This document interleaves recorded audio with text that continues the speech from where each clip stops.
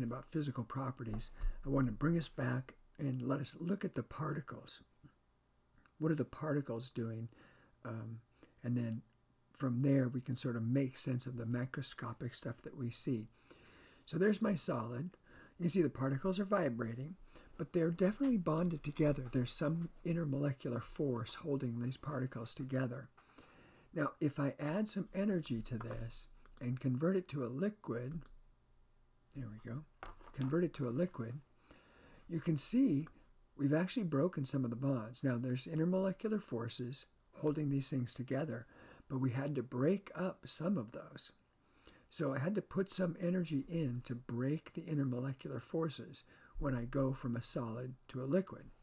There's something else really interesting going on.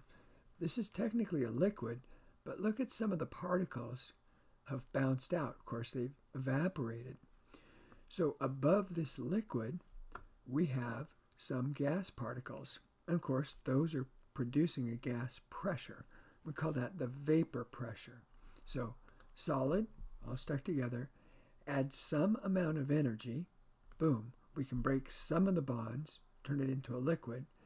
And in the liquid phase, we notice all of a sudden, hey, we've got some gas particles escaping and producing a vapor pressure.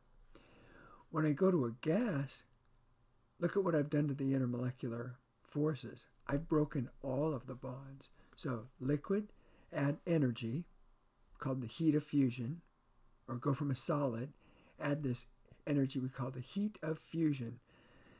It's a smart aleck way of saying the energy required to melt, the energy required to break the solid intermolecular forces, but not all of them.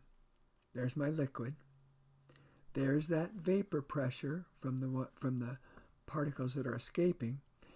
And then if I have to add some energy to break these few remaining liquid intermolecular forces, to break all of those, I have to add yet more energy. We call that the heat of vaporization. So add the heat of vaporization to this, and bingo, all bonds are broken. Okay, I hope that helps. And now we'll start on page 8.17.